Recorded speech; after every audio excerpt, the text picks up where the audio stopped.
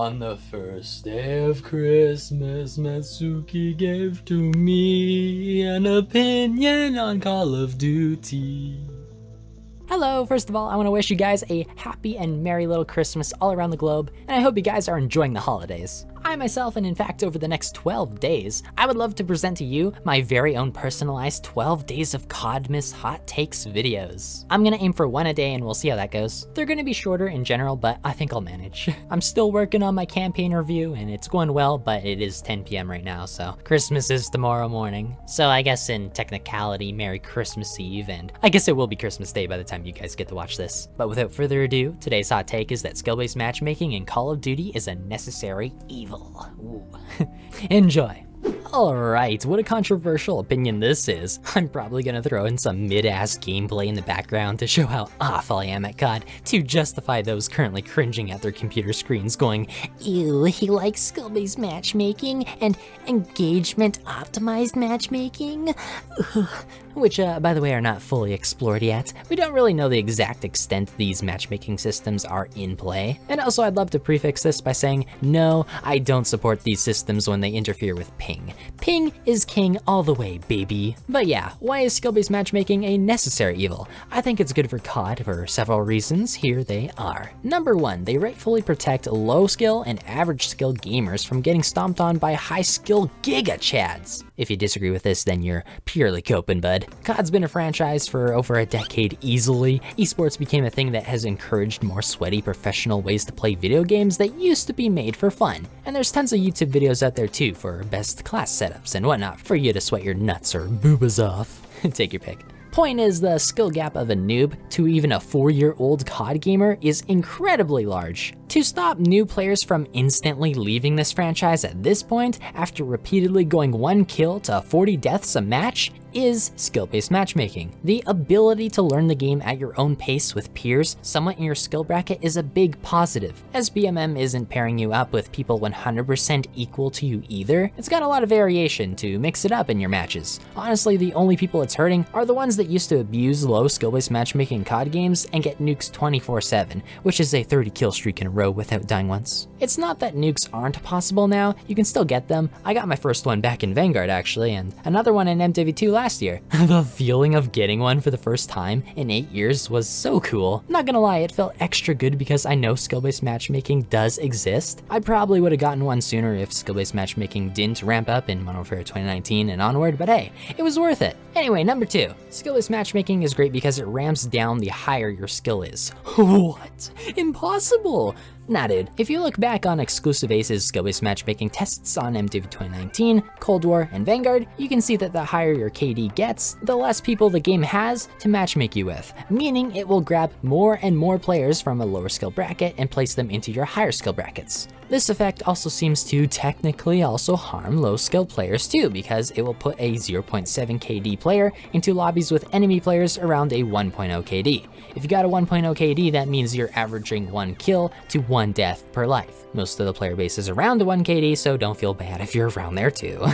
Modern skill-based matchmaking also condenses our KDs so much more because we, the higher skill players, can't inflate our stats anymore by stomping on noobs. Players that had a 2 KD back in the day are probably around a 1.4 now. That's just how it works. And now that noobs aren't getting stomped on, their stats are higher now too. A 0.5 is probably at a 0.8 now, or something like that. But yes, skill-based matchmaking gets less strict with your average enemy stats once you reach a 1.2 KD and higher. To help you visualize this, here's a lovely bell-shaped graph my buddy Jason from Gamer Central totally invented. I'm just kidding, he just really likes the bell-shaped graphs. But yeah, go check him out after this video, I put his link down in the description. But yes, you can see here at the bottom, we have our KD ratio stats. Around a 1 KD is where most of the player count peaks. The vertical bar on our left is a measurement of player count. So when you fall to the left or to the right of this bell shape, for matchmaking to still give you good paying lobbies, it will matchmake you to players closer to the center of this bell. Pretty simple stuff. Thank you for my TED Talk.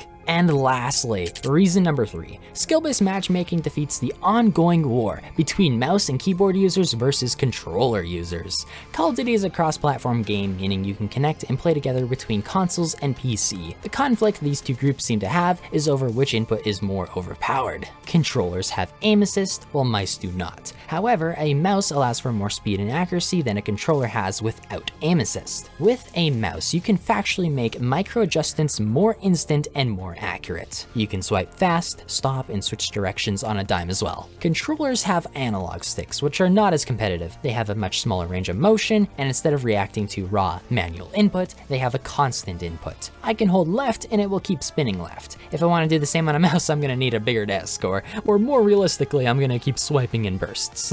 Competitively though, this usually isn't an issue. A mouse user will get used to staying within the boundaries of their playmat. It is something a controller user doesn't have to get used to or worry about, but on the other hand, mice have the ability to turn on people within a millisecond without losing that precision to stay on target. If you want to do that on controller, you're gonna need to up that sensitivity, bud. Let's try it out. I play on an 1111 sensitivity, which is way above the average controller users, but let's try 1717 and see how we do with aim assist enabled. Hey guys, this is Mattsuki in-game on Christmas Day, and I got a lot of t-shirts for Christmas, so I'm gonna try wearing them throughout this video, or at least throughout the rest of the video. I just gotta record some gameplay of me actually, like, I gotta switch weapons, playing the game now with a higher sensitivity. I was playing a little bit this morning, and on 1010. I haven't played the game in a while, so I was just practicing, so I got used to 1010 again, and I'm gonna up it to what I said, which I believe was 1717, with aim assist enabled, so let's see how we do. We're gonna use the MCW. It's pretty much a no recoil weapon.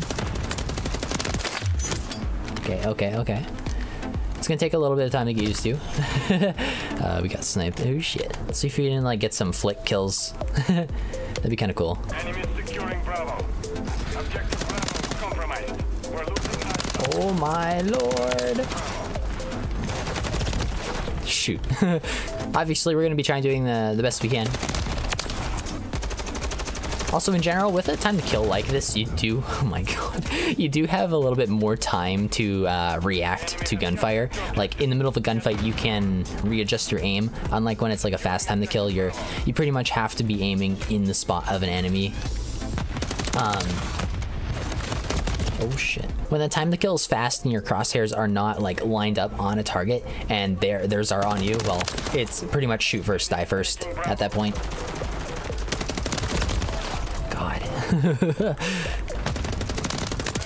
At range, I am finding it a little bit easier to control this high sensitivity, but oh my gosh, I am just overshooting constantly. Whoa! Ooh, that was a good turn. Oh, I see a sniper. God. All right. Yeah, even on games like Rainbow Six Siege, if you're not like already aiming, you're probably gonna lose the gunfight. Like, you're just not doing good, man. Whoa! Ah, grenade!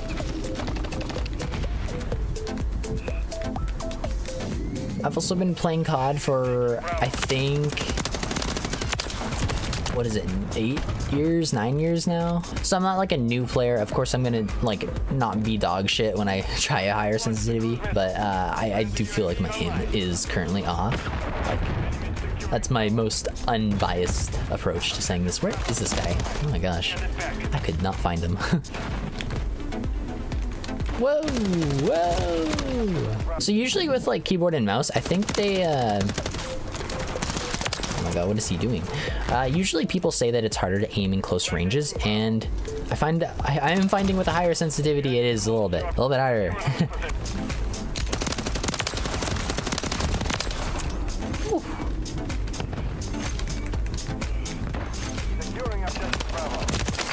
Okay. Whoa! Ah, damn it. I saw some gunfire to my right, but yeah, didn't know exactly where he was. Was that another YouTube character? YouTube character. Am I a character to you guys? We got Lemon YT here. All right, we got a UAV. All right, we got a 3 kill streak. Okay. Damn.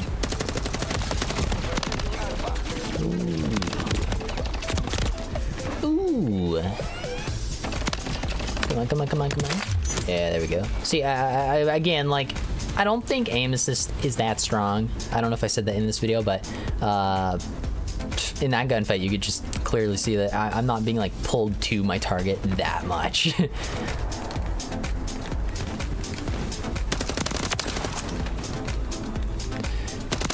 You do have to work for your kills. It's not just it'll drag it towards your target. Yeah. Nope. Gosh, I am really interested to see what this plays like without aim assist like right after. Yeah, like I'm already missing more shots than I would be at my normal 10-10 sensitivity, but like I guess I would kind of be used to 10-10, right? I'm not really used to this one. Just as if I were to hop on mouse and keyboard right now, I would not have as good of aim as if I am playing on my regular 10-10 or 11-11 sensitivity. It's also just a completely different input device.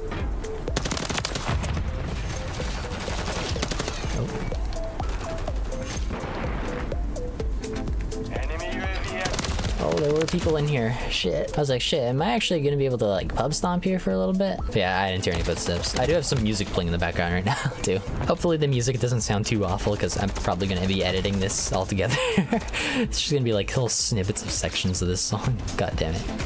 I should have thought this through a little more. Bum, bum, bum, bum, bum. Nah, no one would be back there at this point. No way. Nice. Oh, they're in A. What the hell? That was a pretty easy kill. Friendly UAV online. No one's here? Alright. Lemon! Lemon, my boy! Oh yeah, there you are. Crap. Yeah, dude, sliding definitely puts you into a kind of a lock. I think it actually might have to do with the whole tac stance aiming, because tac stance, I'm pretty sure, allows you to swipe left and right a little bit differently. Missile deployed. Yeah, like this definitely feels a lot faster than this. So I think slide canceling or sliding this just in general hurting me a little bit in that situation. That one too. All right, and that's game. So let's try without aim assist now. We also went 22 kills to 25 deaths, so negative KD. Alrighty, so now we're gonna be trying without aim assist. Also, we swapped shirts, as you can see now. I got a couple more for Christmas. We have this Spyro shirt right here. If I can find the top, I will show you it right away. Here we go. Ta-da, Spyro the Dragon. It's like all made out of like triangles and stuff. It looks really cool. Sorry for bumping the mic. And then I'm also wearing the other shirt I got, which is a Hatsune Miku shirt. Ta-da! Hopefully that's easy to see. It looks really cool. I love this shirt the most, I think. Just the design. It's a very like stylistic anime character, so I really like it. But let's get into the game. So we're just gonna leave it at 17-17, and we are literally just going to turn off target aim assist. And that's it. So let's die and get our new weapon. Yabba dabba doo. Alright. Oh boy. Alright, we got a kill. Nice. Ooh. Okay, this is my second match using 17-17. I'm not used to the sensitivity, but we will see how we can do. I remember actually liking Cold War when it had like no aim assist on snipers, right? Whoa! Shoot. Ah, that guy just surprised me. I was calling in my UAV, so I couldn't take him out on him. It'd be interesting if you could like tac stance like this while you're calling in like a UAV or something, just like with one hand. I believe you could on Infinite Warfare. Well, it was with hipfire, but it'd be interesting if they like added that. Whoa, what is this guy doing? Crouch walking. What the heck? But yeah, the snipers in Cold War, they were like pretty good without aim assist, I thought. It's a lot easier to like pick a target and snipe them. It's only like a one-hit kill with a sniper too, so like I'm not managing recoil or anything. The only other game that I've been using without aim assist has been like Rainbow Six Siege, and oh, that was a pretty good kill. But on Rainbow Six Siege, the only difference there is that I'm actually using a pretty low sensitivity. They got a chopper out right now. Oof. I'm not gonna go for the chopper. I'm just probably gonna take the underpath. Which is right around here. We're gonna go down here, and I'm gonna come out like under the helicopter pad, I think. See if we can get some kills over there. Oh my gosh, they got a UAV. I don't know if I have Ghost on this class. Hopefully I do. Hopefully. Whoa, uh-oh. Okay, so I could really feel like I could not keep track of my target at that range. That was pretty easy, that kill. Yeah, long range? Could have done better. Is that another Overwatch helo? What the hell? Oh god. Do we have a suppressor on this thing? I think that's a suppressor, yeah. Yeah.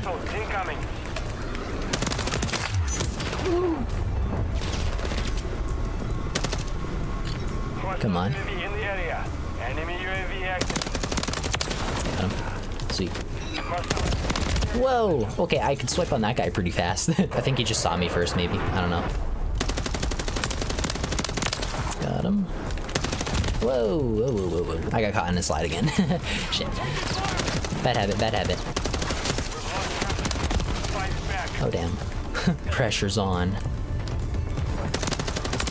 Whoa there, bud. Got him. Whoa there. Alright. Thanks, teammate. Shit. I saw that guy last second on the minimap. Probably could have got him if I actually was, like, aimed in beforehand.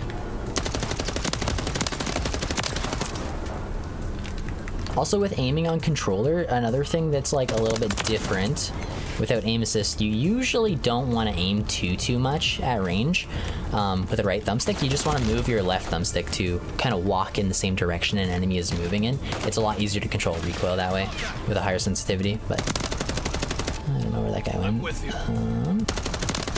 Mark that guy for our teammates.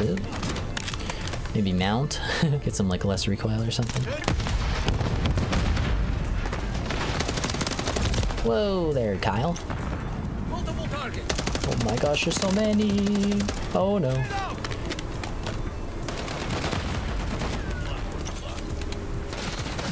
Blood for blood. Kyle, what a legend. Let's look at his aim.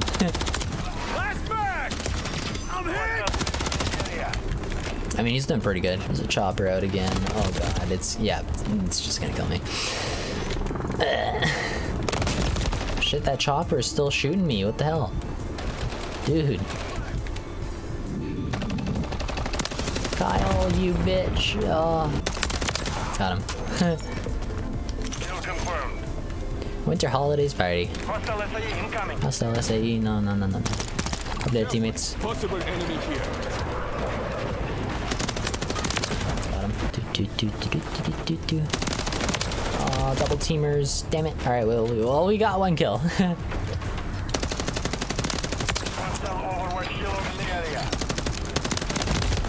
Shoot. Damn. Aww.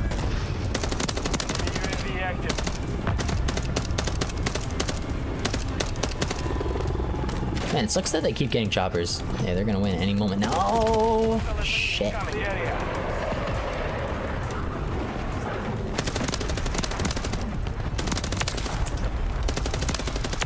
Got him. Oh my gosh.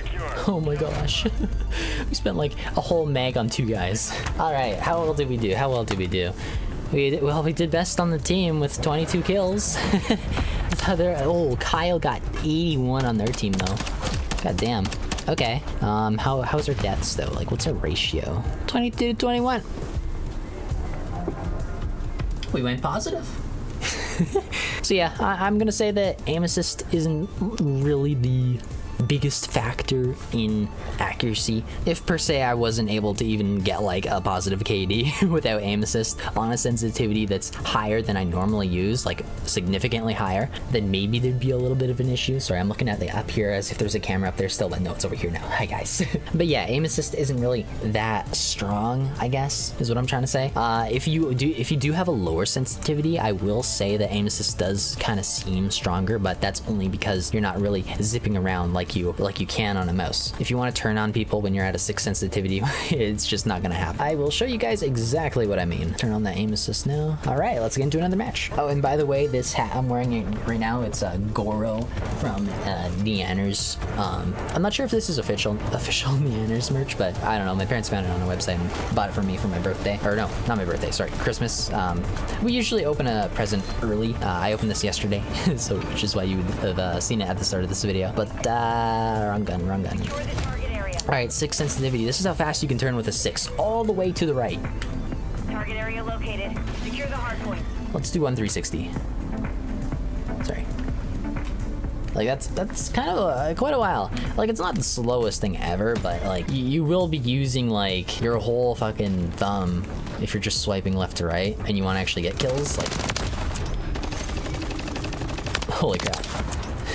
See, like, I'm under-aiming. I have to move my thumb a little bit more to get those kills. I mean, it's not, like, unexpected after playing on 1717, right?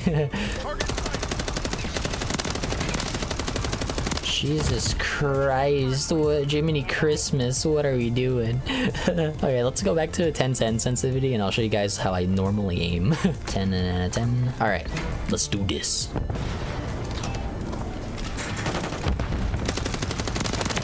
Got him. Shit. The sliding again, dude. I don't know why I keep doing it. And we got what is our luck, dude? Holy crap, this guy's just like camping right here.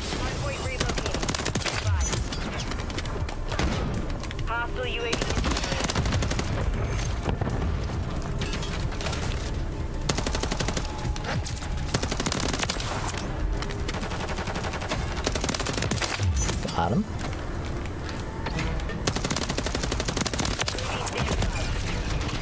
See what I mean though? Like when you're used to a sensitivity, like aim just comes naturally. Got him. I think that was a headshot maybe in there. Whoa, well bad. Oh, almost got triple. Shit. I do feel like that sliding is still throwing me off quite a bit. And that right there was just unfortunate because we already damaged quite a bit, so it was inevitable that we'd lose that gunfight. Why can't I don't know why I can't mount there. That's weird. Mount here. That is so weird. Look at this, guys. Look at this. So you can mount here, but on this door frame over here, no mounting for some reason. Ain't that wild? Whoa, that's a teammate. Oh boy, I'm sorry. Be on station. Shit, there's 3 of them. Oh my god.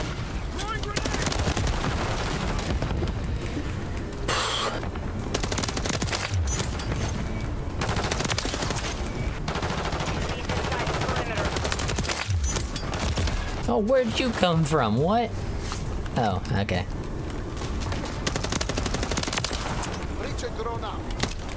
Just, that was a sniper scope, dude. Oh, saved you, teammate. You're welcome.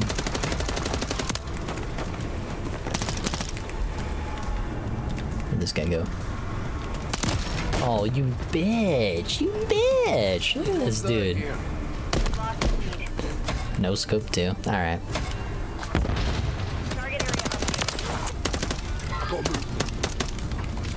Let's get up here real quick. Got the reindeer. One battle pass token, let's go. That guy's stationary.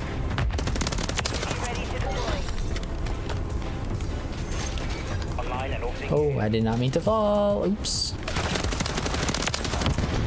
Ah, stun. God damn it.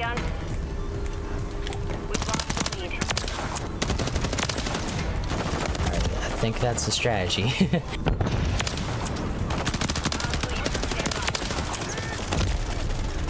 I don't know where they are. I don't know where they are.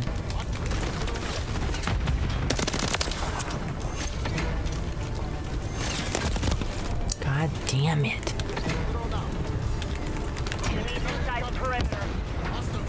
Bro. Bro, come on.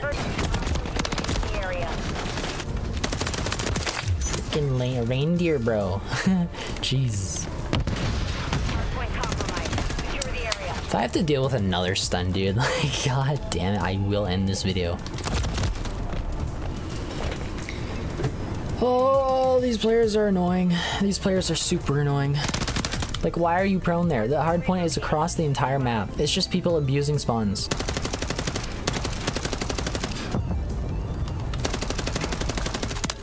Target area updated. Move to the hard point. Hostile UAV in the area.